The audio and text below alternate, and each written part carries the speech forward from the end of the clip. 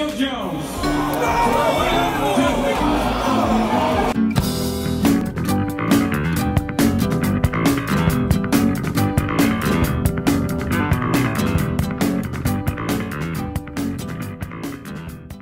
Once a giant, always a giant. For me, it's only a giant. What's going on YouTube? Diggy546. Definitely hit that subscribe button if you want more sports content. Leave a like if you like the video, and I won't tell if you click that bell. But let's go ahead and get into this. The team that I've been ignoring, the team that I've spoken around, the Washington football team is now their official name. They are going to have pretty much no logo, just colors. I think their logo is the Washington sports team and text, so it's really what they get. But they're here, a new team so far. They're going to change the name probably after the season. And Alex Smith has been cleared to play. What does this mean? This means that Alex Smith is the starting quarterback for the Washington football team. I'm going to try my hardest not to say that other name that doesn't exist anymore. But Alex Smith is going to be starting. Only way he's not starting is just they're giving Dwayne Haskins a chance. But when they go to camp and they drop back and they throw the ball and they do whatever they got to do in training camp, which I think started today for most teams, it started today for the Giants. But as they go throughout camp, Alex Smith is going to be the better quarterback. I know he's not, he's probably not as fast. One, he's 2 years older, or maybe 3 years older. I don't remember how long it's been. I think he's 2 years older, one.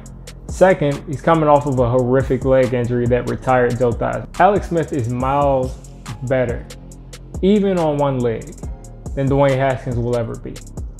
So this quarterback competition in this training camp, in my opinion, is going to define Dwayne Haskins' career, because if you worked your way up to the point of being the starter and then you're benched again the next season, that's difficult. And Ron Rivera hasn't been that committal on saying that Dwayne Haskins, to quote Jay Gruden, Dwayne's our guy. He has not been committal with that. He said that Alex Smith is now added to the quarterback equation. So I think Dwayne Haskins is in trouble. I thought he was already in trouble with Kyle Allen on the roster because of how well he played last year for the Panthers. But Haskins he's going to have to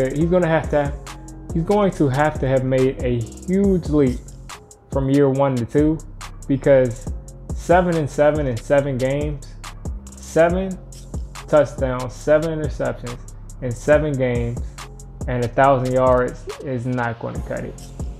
It's not. Because you want to say he didn't play the whole season?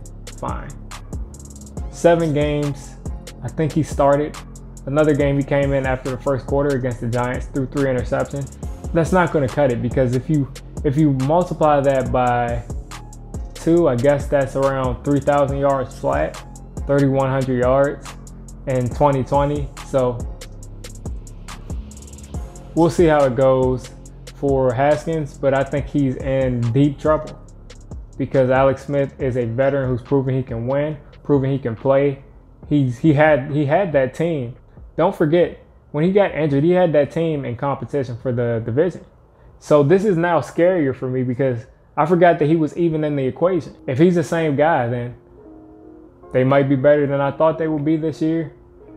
But luckily we got Daniel Jones and Saquon, so feeling a little bit better. But as a Giants fan's perspective, please just go ahead and start Dwayne Haskins. Start him all year, and you'll get the result that I want. Alex Smith, at the very least, is going to be 6 wins. Diggy546, let me know, what do you think about Alex Smith and Dwayne Haskins and Kyle Allen? Who do you think is going to win that quarterback competition?